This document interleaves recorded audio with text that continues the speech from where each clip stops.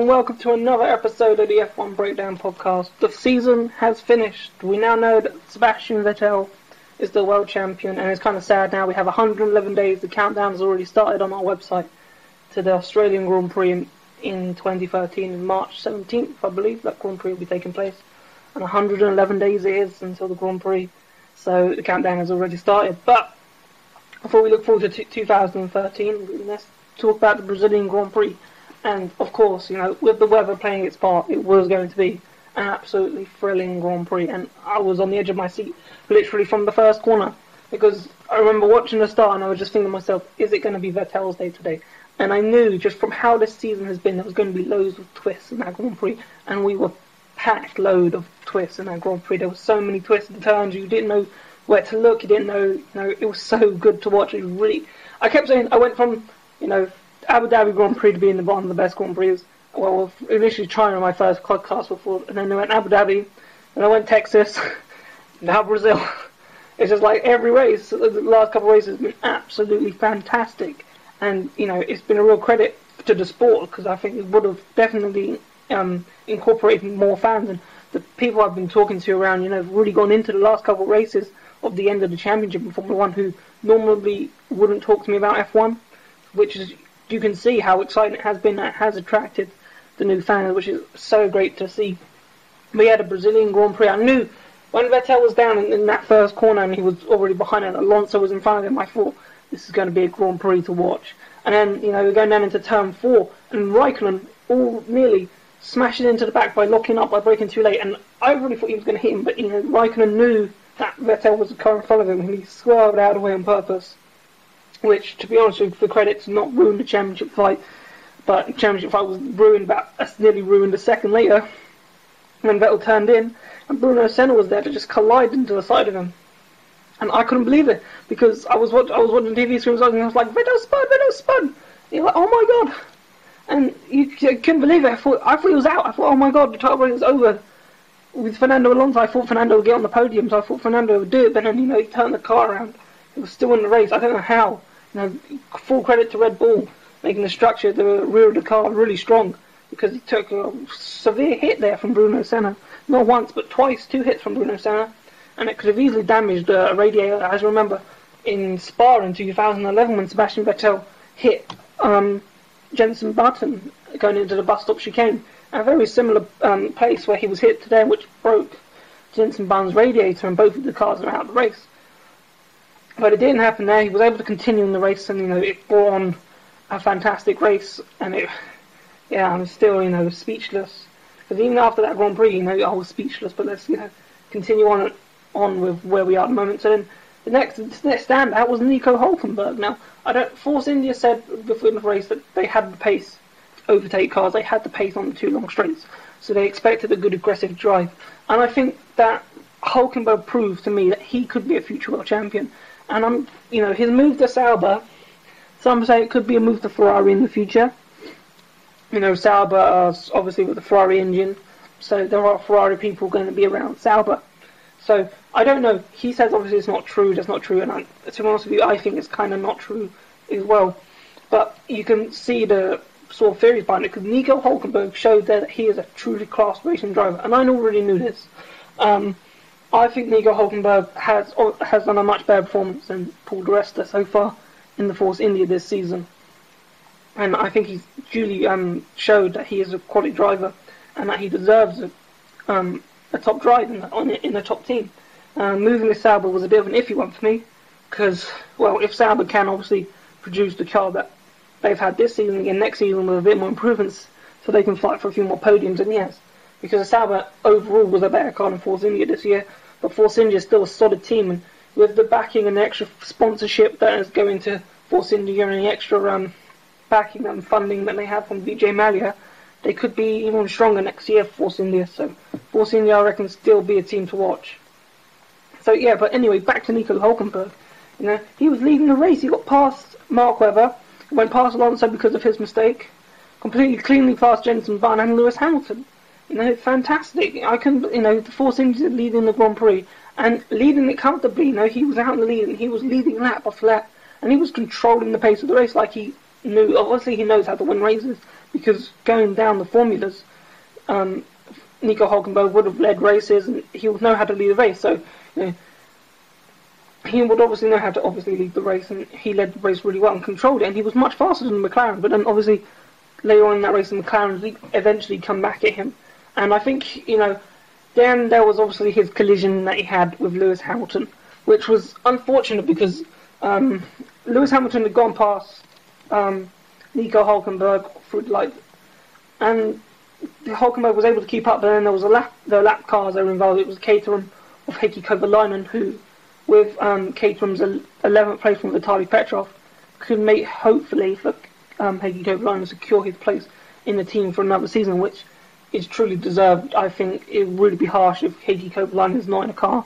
next year, but we'll talk about that later. So yeah, and then it looked like that Hamilton was turning in, Hulkenberg had the inside, but then obviously when you overtake, there's a trick that you use to hang the person out to dry, which is you overtake, but then you sort of go a little bit wide, so you make the person obviously run out of road. And that's what he tried to do, but he couldn't do that in that situation, because if he did that, he would hit Heikki Kovalainen. So he sort of tried to stop it, and then he was obviously on the greasy part of the track, and the car went into a spin, and it's collided with Lewis Hamilton on his final race with McLaren, and has taken Lewis out of the race. And it's disappointing for Lewis Hamilton, because that's obviously not the way he wanted to end his career at McLaren. There's already talk of him already going back after his spell at Mercedes, with Martin Whitmarsh saying that he's always welcome back at McLaren. But for now, it was his last race for McLaren, so he was disappointed. He thought apparently Nico Hulkenberg did not say sorry for the collision, because he felt he did nothing wrong. It was just a racing collision and he didn't deserve the penalty. I kind of sort of agree with Nico Hulkenberg, but I feel that he should say sorry, simply from a fact on a moral point of view. You know, it was Hamilton's last race, and it was probably a horrible feeling for Lewis Hamilton to go out of the race. I think the penalty was a tad harsh, but you can understand why the penalty was given. So it's a 50-50, but if penalty was given, I can't really go against it. He did cause Lewis Hamilton to go out of the race. It was kind of his fault, probably going in a bit too deep into turn one. But yeah, but apart from that, Nico Hulkenberg had an absolutely fantastic Grand Prix. And then obviously with them two going out, it promoted Jenson Button up to first, and it promoted Fernando Alonso up to second, after he had overtaken Felipe Massa, which was obviously a done deal. But Vettel was in seventh. He had to overtake Michael Schumacher, which Michael Schumacher allowed him to do, because I knew that was going to happen, because Michael Schumacher was already talking before the race that, you know, that he's good friends with Vettel. I thought to myself, would he? Because Vettel looks like probably Michael Schumacher's biggest threat at the current time of taking his 7 world championships. He's only 25, Sebastian Vettel. He could have another 10 seasons, 10 seasons, 11, 12, 13 seasons maybe in Formula 1. And he only needs 4 more titles to equal Michael Schumacher's record, and only 5 titles to beat him. And he's got 13 years, possibly maybe 14 if he wants to go until he's like 38, 39, more Schumacher's age, to accomplish that. So he has plenty of time to do it.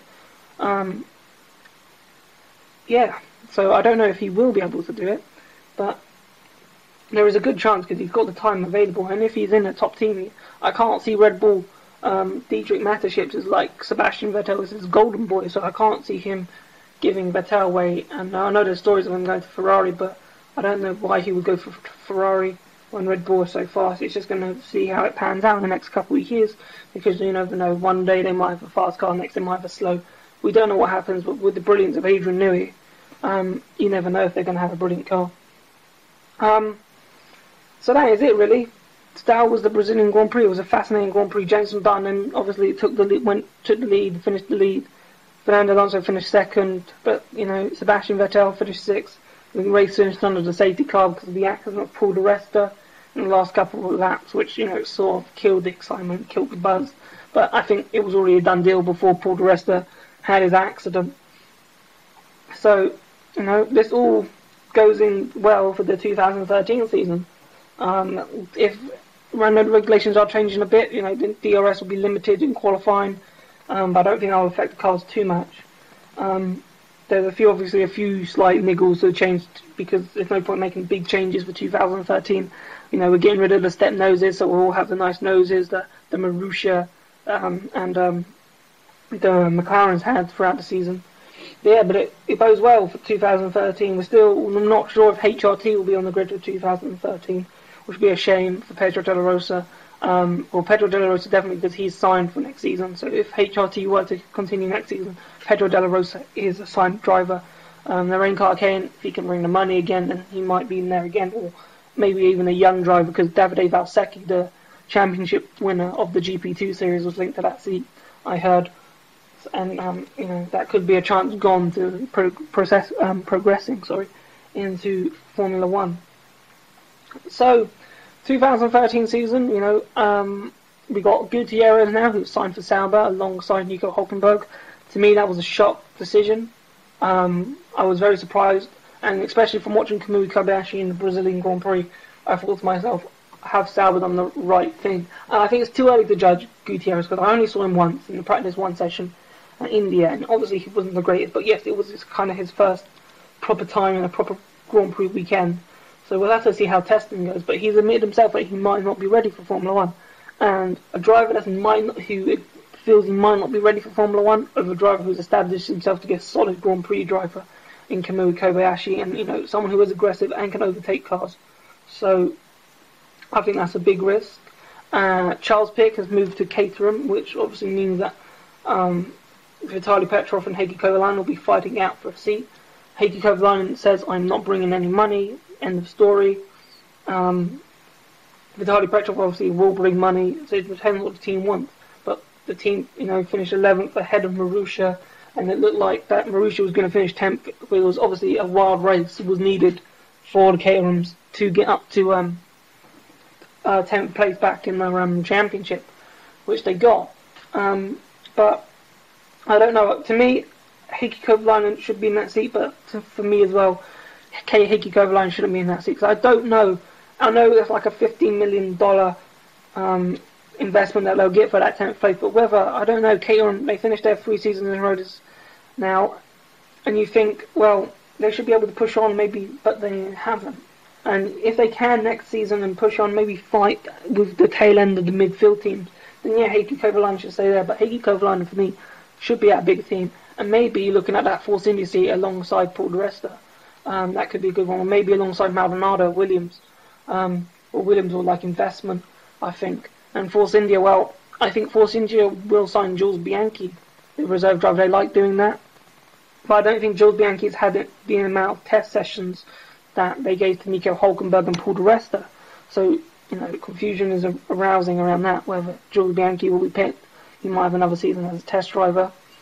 So yeah, what else is going on? Williams, Bruno Senna may be linked to the other Caterham seat, which opens the door for maybe Heikki Kovalainen, another driver maybe from a GP2 Formula with money to step into that seat.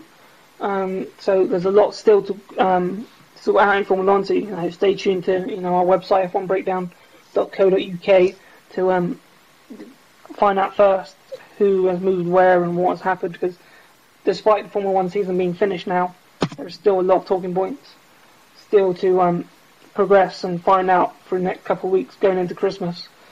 But that's really it for this podcast. It's been our first season coverage in the sport. Our first season will be our birthday soon. 12th of December will be F1 Breakdown's first birthday. Me and a few others created a website on 12th of December of 2011 going into this season. I've had an absolute ball covering the season. Going to the British Grand Prix, it was a big highlight of the season. Seeing it for action, because I've seen it before in action, but there was like practice days and test days as it was, but testing's not allowed anymore. But I saw the British Grand Prix today. It was phenomenal. Truly want to do it again. I can't wait for next season. I know I've got the countdown straight up on the website, thinking, oh my god, 111 days. It'd be like 110 by the time this has been put out on YouTube. But what have we got to look forward to?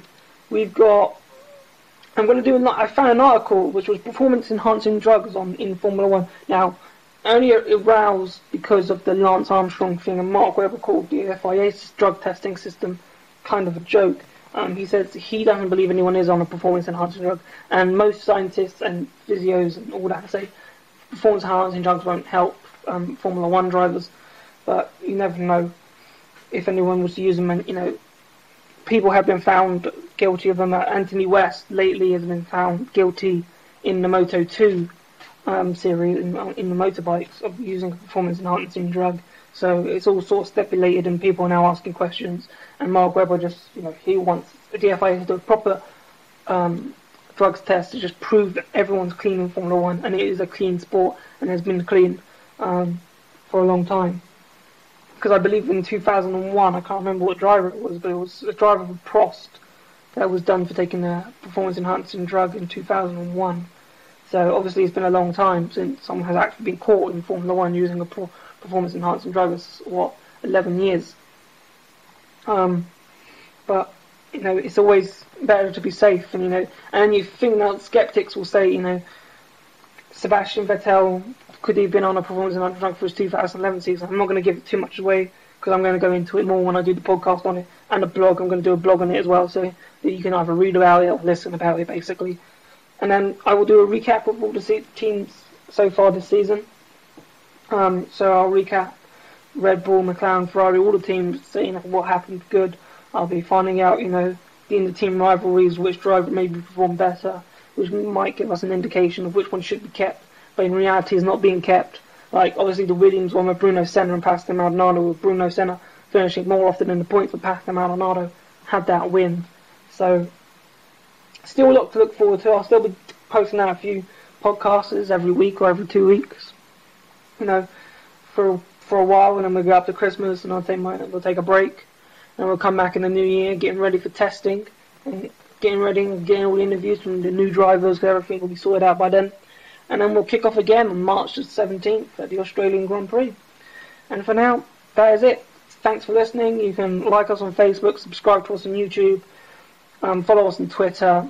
It's all there for you. I hope you enjoyed it, and I'll see you soon.